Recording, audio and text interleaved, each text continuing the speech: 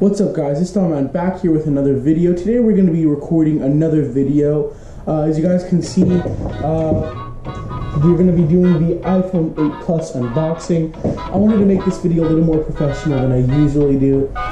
So yes, this is once again the iPhone 8 Plus unboxing. I put it back in the box, but I've used this for about 3 days. Haven't really used it because I've been serving for something called Shepherd's Conference for my church.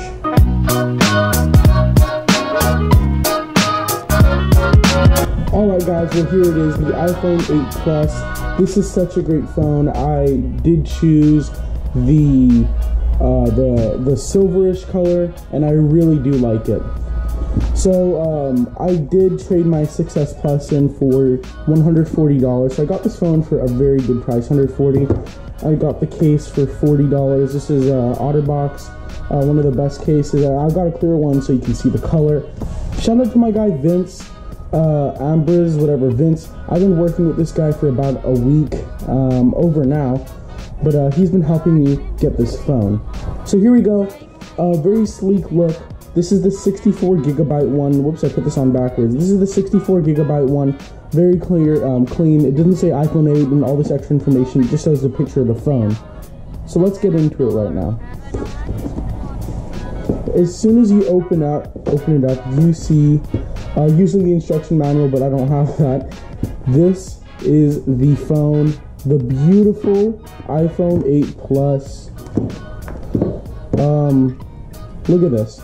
It's nice. It looks very sleek, very big, very good camera.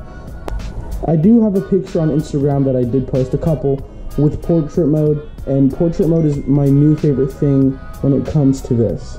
So the first thing that comes up, very messy, I put in here, is the jack for the normal earphones, 3.5 millimeter earphones for the headphone jack. Because as you guys can see, this doesn't have any headphone jack, so you have to plug this in here to use the earphones. But it does come with these earphones that are meant for it. These are meant for, you know, the iPhone 7 and up. I think they did this just so it can become a little more water resistant. And yes, it is water resistant. I think that is on the box, saying that, you know, it is not waterproof, but people have done some tests and it does look waterproof. So yes, as you guys can see with these earphones, these do have the same jack as you plug your phone in, which kind of sucks. You have to buy something separate to do that, to plug your phone in. And the last thing that comes into the box, the last two things, is of course the one and only charger. So without further ado, let's get into the review with the iPhone 8 Plus. So yes, this is my favorite phone. It's great because it doesn't have a real home button to click on. It just has the 3D home button. So when you click on it, you do hear it, but it's kind of like, you know, when you turn your ringer off, you hear that sound. So yeah, that's one great feature about this phone. Another great feature is that it has a 4.0 stereo. What I mean by 4.0 means that besides the speakers coming out through here, there's vibration throughout the whole phone when you play music. So that means if I were to play a song, it doesn't just come out of these, it comes out of the top as well. This speaker, it's a speaker and a microphone, I think, because you do hear the sound from there. Very loud, look how loud it goes. That's a very loud phone, which is, you know, good if you're like listening to music with your friends. I know that the display is way more HD than the normal iPhone 6. I forgot what kind of display it is, but let's turn this down. But I know that it is way better. I feel like it's a little, even though it's all responsive, I feel like this is just, I don't know, it just feels a little different. It feels way faster. So yeah, so now I'm gonna show you what portrait mode is. Let me show you a picture that I did take with my phone. It is very HD. Like, for example, I took a couple of these at Shepherd's Conference. Let me go to Instagram and show you. So here's one of them. So here are just a couple of the pictures that I took. I don't know if you can see them, but my Instagram is Donman Firefighter Explorer. These are very HD, like a DSLR. Like, it's amazing how HD this phone is with portrait mode. So yes, those are just a couple of the great, amazing features that this phone does have. It has something called True Tone. I do not like it. Many people like it. It's when you turn this on, the tone looks a little different. Whoa. Yeah. The screen looks a little more yellow, you know.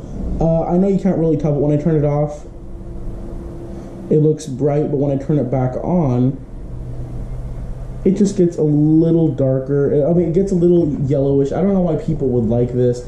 To me, it's just a waste. And besides that, another great feature about this phone is it's all glass. Usually, you know, you'd have like the plasticky thing. This is all glass. It's all very shiny. But I do have the OtterBox case, which is good.